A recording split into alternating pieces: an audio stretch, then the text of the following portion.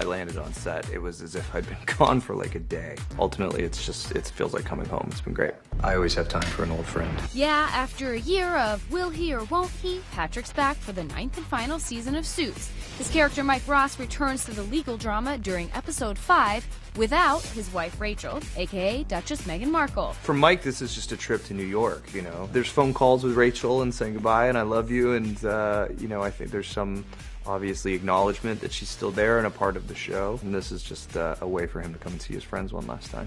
So no, we won't see Meghan, but the new mom is still on the mind of her old castmates, especially Patrick, who also just welcomed his first child. Wife Troian Bellisario was actually pregnant with their daughter at the royal wedding.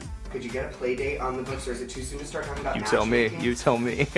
I don't know the matchmaking. It sounds like a pretty crazy world. I wish Meghan all the best. I'm really happy for them.